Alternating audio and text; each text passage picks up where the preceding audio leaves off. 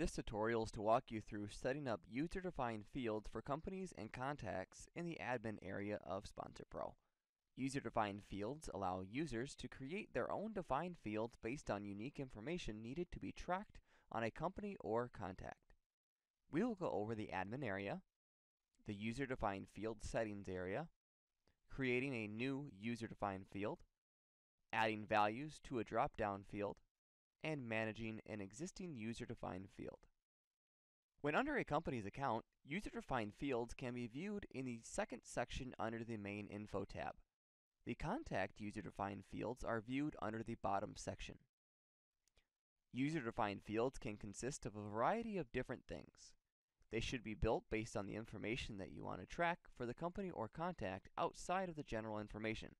For example, number of employees for a company, and birthday for a contact. To create user-defined fields, click the admin icon at the top of the screen. This will take you to your settings options. These are covered in other tutorials, but for this, we will click on the user-defined field text on the left. This will take you to a list of your user-defined fields. Each has a label, or name, a type, and whether they are viewed as a company field or contact field. To search, type in the field label box and click Search.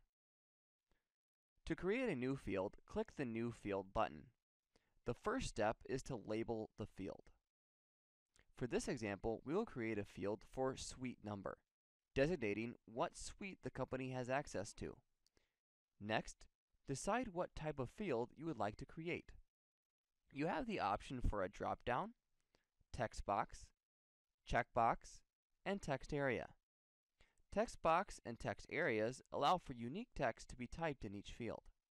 Text areas are larger than text boxes, so should be used if you intend to type more into the field. Checkboxes are great for filtering your company and contact views later.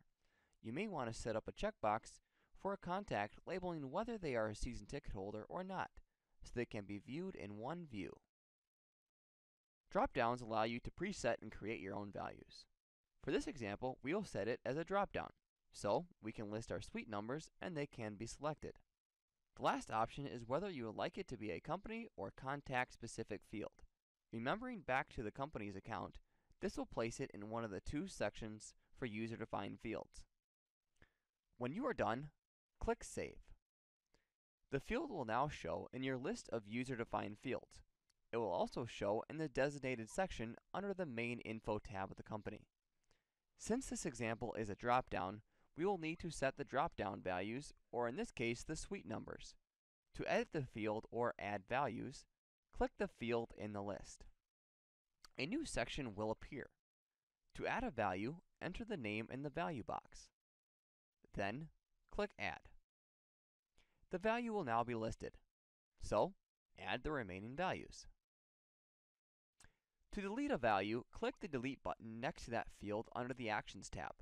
When you are done, click Save. Now, when under a company's account, I can select which suite they have access to.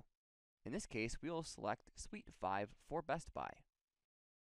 This has been a look at setting up user-defined fields in SponsorPro. Until next time.